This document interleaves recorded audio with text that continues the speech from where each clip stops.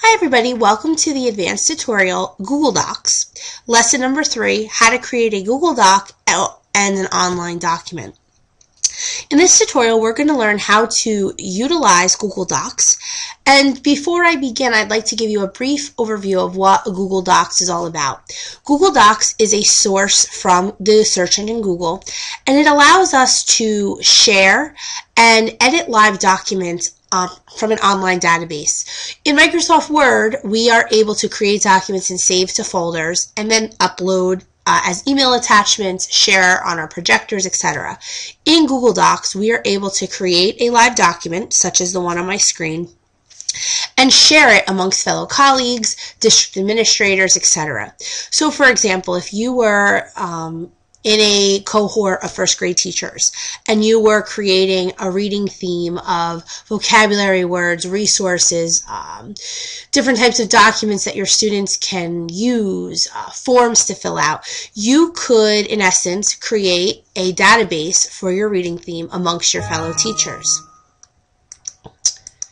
And at this point, what you're able to do is share your documents amongst your fellow colleagues. You do not have to email back and forth. You can simply open this link and add and take away as you wish. This gives us an opportunity to share different calendars. If we had a bunch of activities that we were planning, we can edit the calendar, we can edit the activities, and just simply click share. And we're done. Unlike Microsoft Word, where we have to file save as or file save, as you're editing this document, it automatically saves. So we're going to go ahead and get started. In order for you to utilize Google Docs, the first thing you're going to have to do is have a Google account. Now, if you have a Gmail email, a personal email, that will work just fine. If you do not, you're going to have to create an email account. Once you create an email account, you'll see my name up here. You are free to create documents, presentations, spreadsheets, forms, drawings, etc., just as you would in Microsoft Word. The only difference with Google Docs versus Word as far as editing and formatting is that Microsoft Word allows you to do a lot more with text wrapping and images and formatting different pictures, etc. Whereas Google Docs is a little bit simpler. It has your basics, inserting a table, changing the font size, color, and inserting an image. Very basic. We're going to go ahead and get started. If you click on Create and you click on Document, it will bring you to an untitled document. First thing we're going to do is change the title. Instead of untitled document, we're going to name this High Frequency Words Theme 1. Okay, click OK. And now we have a title. Like I said earlier, you do not go to File Save As. It automatically saves on this online database. Now what I'm going to do is I want to insert an image. Now, if you click Insert Image, it's going to ask you to choose an image to upload. You cannot go out to the net, copy an image off of Google Images, and then paste it. It asks for you to upload it from your computer, which means you have to save your image to a folder prior to uploading. So if you choose an image to upload, I'm going to upload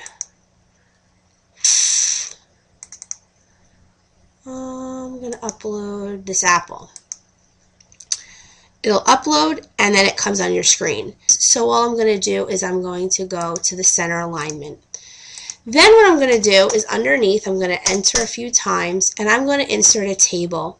For the sake of this document, I'm going to be typing in vocabulary words that my students need to know in Theme 1, and this is going to be a resource for my fellow teachers. So I'm going to go ahead and type in the different words that they need to know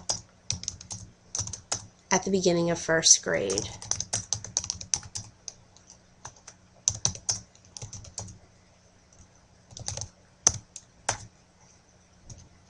Let's see. Okay. Now, just like in Word, you can highlight, you can make them bold, you can change the size, You can change the color if you would like the words to be blue. Okay, I'm going to come up here and type in, these are our high frequency words for theme number 1. Okay, I can, again, format my text, different size. I can change the font if I'd like. Okay, and as you can see, just like in Word, we added a table, we're able to change the font, and we're able to insert an image. Though we're not able to format our image that like we would in Word, or we're not able to format our table, it does act as the same basis for an online document. The other advantage to Google Docs is that if you are a Mac user and you do not have Microsoft Word, you can, from home or from your computer at school, anywhere, you can create a live document and it will be available for you anywhere that you go. You don't have to bring a flash drive. You don't have to send yourself an email. It is there on the net for you. So now, once I've created my sample document, I'm going to come over here to share. Now, as of right now, it says that I have it as private. Only the people listed below can access this document. I have no names or email addresses in this bottom field. I can change that.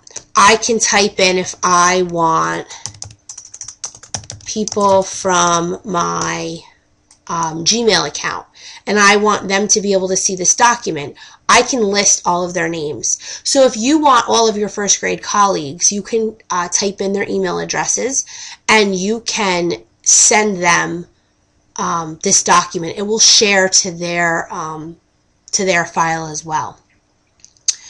Also, another way that you can make this document available is if you come up here where it says link to share and you copy it, you can open up your email and you can paste this link into your email and you can share this amongst whoever you'd wish to share. Then those people have access to this link and they can update this, they can change it in any way that you wish. My suggestion is that you do not leave this open to the public because you will then have anybody and everybody changing your document. Please make sure the people that you have in your Google Docs are people you can trust. You do not have to share this amongst anybody. You can share this just amongst yourself and you can create your own filing cabinet of material, and I'll show you. You can take a look here. Here are all my different sample Google Docs that I have made. You can also share it out amongst your friends and colleagues. So it's really, it's up to you. So now, I'll show you another example of a Google Doc that I've made, a little poem that we use in our class. Again, I changed the font, the color, the size, and I've added an image. Another awesome thing that we can do with Google Doc is we can create a form. If I go to create form, I can create a form that I can send out to the parents of my class. And for example, we do milk money every month. So I can, in essence, send this survey to the parents and give them the link at back to school night and tell them that they must complete this survey by the 1st of each month so that I know what kind of milk to order for my students, and then they can send in the milk money versus sending home a paper copy of, is your child buying milk? How much is it going to be? What kind of milk are they going to have? I can create a quick form.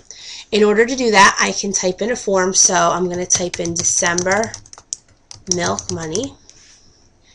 And you can create text that would go underneath. And you can just simply type, please complete this survey and return by the 1st of the month. Question title. You can type, is your child purchasing milk this month? Question type. You have a different, a variety of different choices. You could do a checkbox type of survey, a multiple choice, paragraph text. I'm going to do checkboxes and my option is going to be yes or no. You can make this a required question, which means they have to fill this out on the form. Click Done. And now, if I come over here, I can come to sample question number 2. I can either come over and I can click the pencil, or I can add item up here, and again, I'm going to do another checkbox. And untitled question is going to say, what kind of milk, if yes, what kind of milk is your child buying?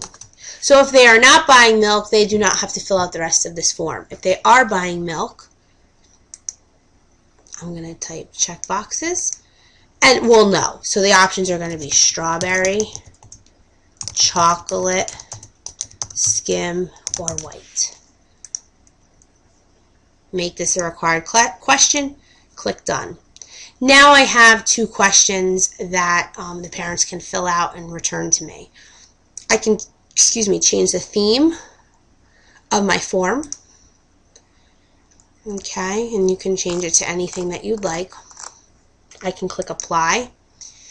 And now, again, if I find that I need to add a question, or I want to edit this question, for example, I forgot a capital letter, I can go to the pencil and I can type in a capital.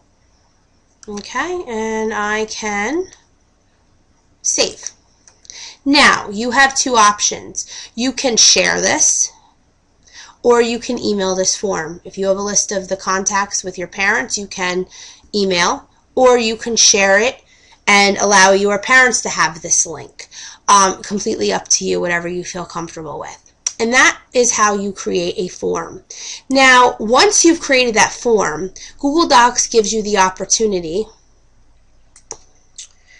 to, once you've collected all of the results, it will come up in a type of Excel spreadsheet. So it will give you a timestamp, it will tell you the type of milk the student is buying, and this way it will collect your data. You can use this for a multitude of other ways to create a form, a survey, collecting information from your students and or parents.